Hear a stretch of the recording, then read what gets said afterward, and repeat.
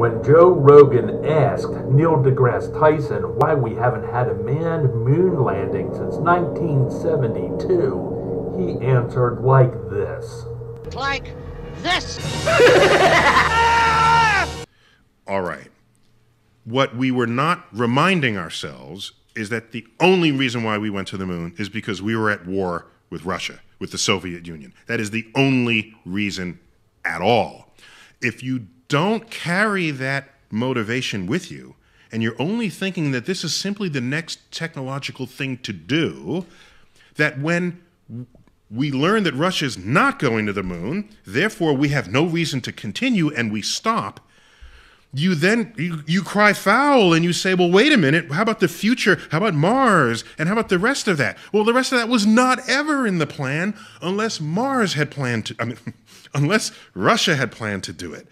And so it was not a natural flow of what our technology would have done because it didn't flow out of our economic creativity. It came out of our urge to not die. And so when you have that scenario, of course we didn't go past the moon after 1972. We were no longer competing with Russia to do that.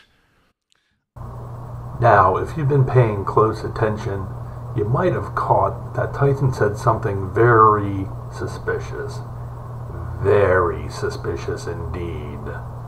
Let's rewind to that particular moment to catch just exactly what Tyson was saying.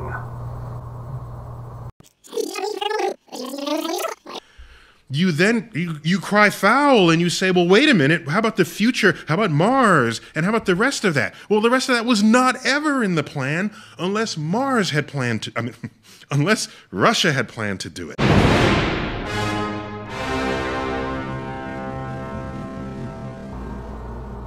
Unless Mars had planned to do it. He said it. Unless Mars had planned to... Unless Mars had planned...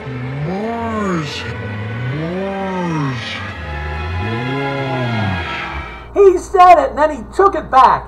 And he fumbled, and he was like, oh, well, Russia, if Russia had planned to do it, or something.